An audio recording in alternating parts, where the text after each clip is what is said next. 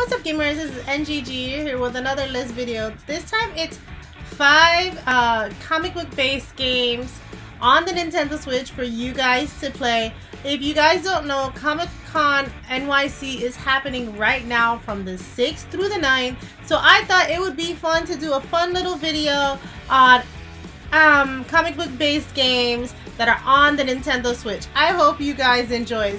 Let's get into those games. The first game I have for you is Marvel Ultimate Alliance. Now, I have played and beat this one. A review for this one exists on the channel. If you haven't seen it, links will be in the description up above.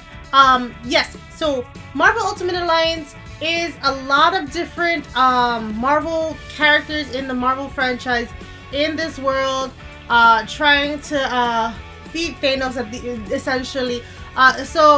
If this is the third part of the Ultimate Alliance series. I haven't played part 1 or 2, but I beat part 3, enjoyed my time with it. You can play it up to 4 players online, which is great. I played it 2-player online, so it was a super fun game to play with a lot of the Marvel characters.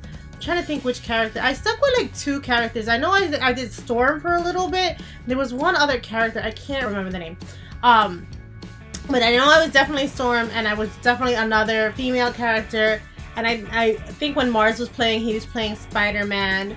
So definitely a game that is fun to play multiplayer during the Comic-Con season. If you can't go to the convention, hopefully you'll have fun playing comic book style games. The next game I have for you is another Marvel game, and this time it is Lego Marvel Superhero. So this one originally came out for the 3DS and the Wii U, I believe, and was finally re-released to the Switch after some time. So this is the first part of a 2-part games. I believe I know the Fantastic Four are in this one. I didn't beat this game, admittedly. I started playing it on my own and decided that all my Lego games will now be played with my children. So I haven't beat this one. I played a little bit of it, got maybe like 4 boards in, and then was like, alright, I'm gonna play this with my kids. The next game we have is part 2, Lego Marvel Superheroes 2.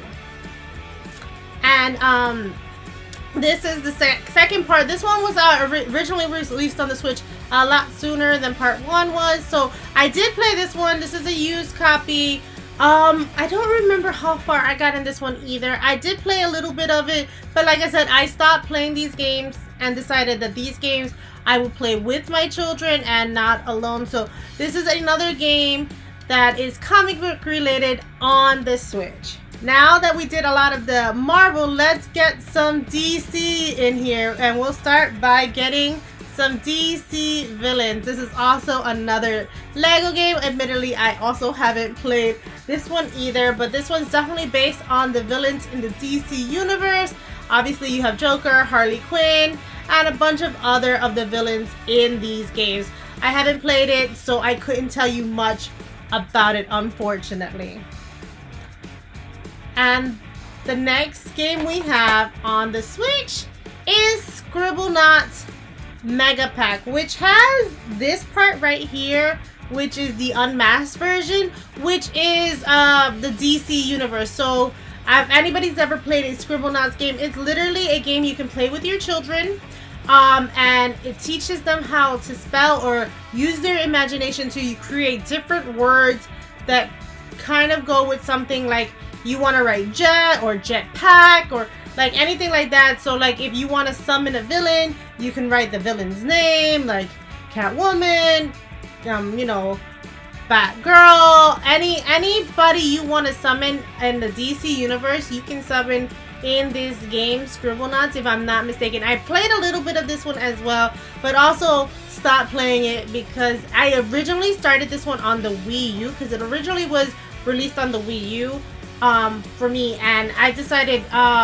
I was playing it multiplayer with one of my kids, and I couldn't, like, they could pause and write their things, but I was using the pad, and I couldn't write my responses fast enough by the time like I was getting beat because it wouldn't pause.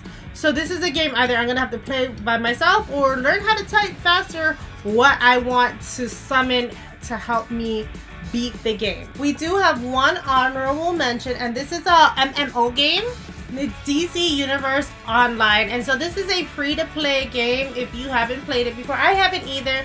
I know my son tried it out and he actually kind of liked it, but it is a free-to-play MMO, so it's definitely probably filled with lots of loot boxes and microtransactions. So it's not one of those games that I would recommend, but like I said, it does go in with the Comic-Con stuff. So anything Comic-Con related, I kind of want to put on this video. So I'm hoping you guys, if you got to go to Comic-Con in NYC, are enjoying your time. It is from the 6th through the 9th.